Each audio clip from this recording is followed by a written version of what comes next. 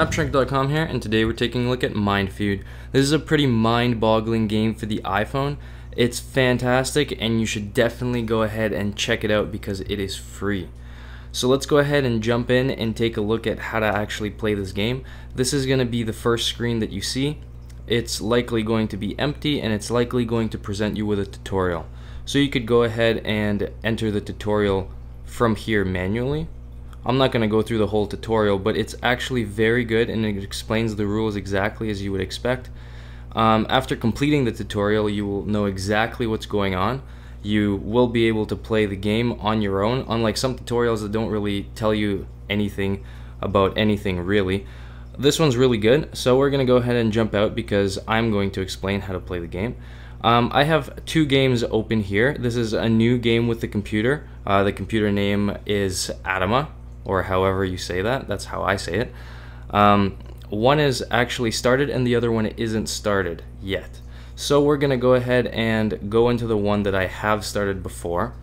As you can see, we have gone through some moves over here. So basically what you're going to do is you're going to place your playing pieces, these ones over here, you could drag and drop them onto the playing screen, in a particular order. Now, you could zoom in by double tapping. As you can see, the idea is to form a line. Your move will consist of forming a line and only a line. You cannot put pieces, say, like this, in a triangle shape. They all have to be in one line. And the pieces have to either match a color in a line or they have to match the shape. So as you can see here, the colors don't match, but the shape does. Somewhere like here, the shapes don't match, but the color matches. Now the trick here is you can't place a piece that already exists in that particular line. So you could take a look at this line and you would say, well, it's purple. I could place this purple piece at the end here, and that would be perfectly valid if this circle wasn't here already, but it is. So if we go ahead and tap on the make a move button, which is down here in the left, it's going to tell you that you already have a symbol there and you cannot play it. So it could actually get pretty challenging. Sometimes it takes a little while to find a move that you could even make. So I'm going to go ahead and browse to see if I could make any moves here.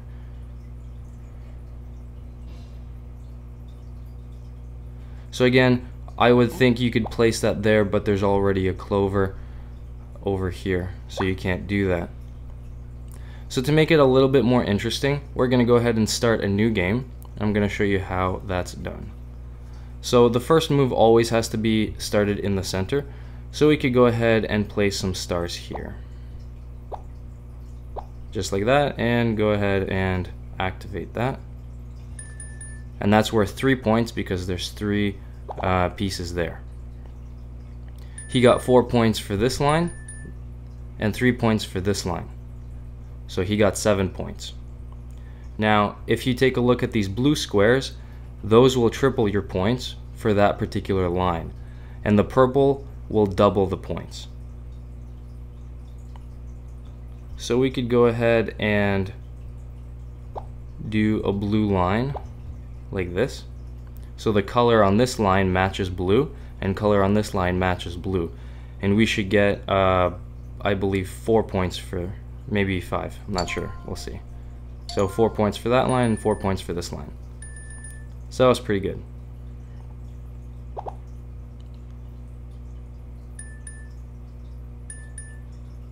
So what you want to do is you want to take advantage of these squares that double your points because that's the most efficient way to get score.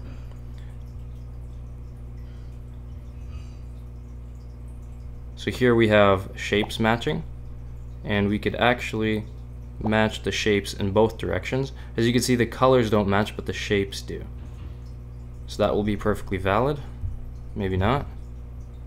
Oh, we have 2 green triangles here, so we can't do that. So we could actually swap these triangles, and that would be perfectly valid. So as you can see, I got triple the score. I'm actually doing quite well in this game. Last game, not so much. So there you go, that's the basic rules. Very cool, very fun. Pretty mind-boggling as you start playing.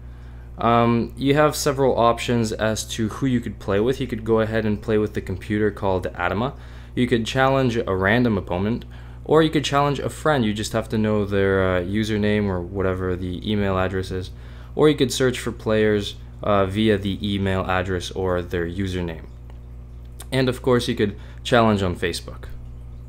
And the cool thing about this is, if you've played Draw Something, you know that your turn isn't actually live, it's being recorded, and then the person playing with you gets to view it on their own time whenever they want to.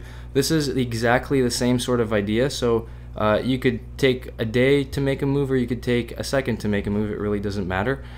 So that's pretty convenient because you don't have to sit there for hours, although you probably will if you get this game. So there you go, this is MindFeud for iPhone. Pretty epic game, go ahead and check it out on the App Store.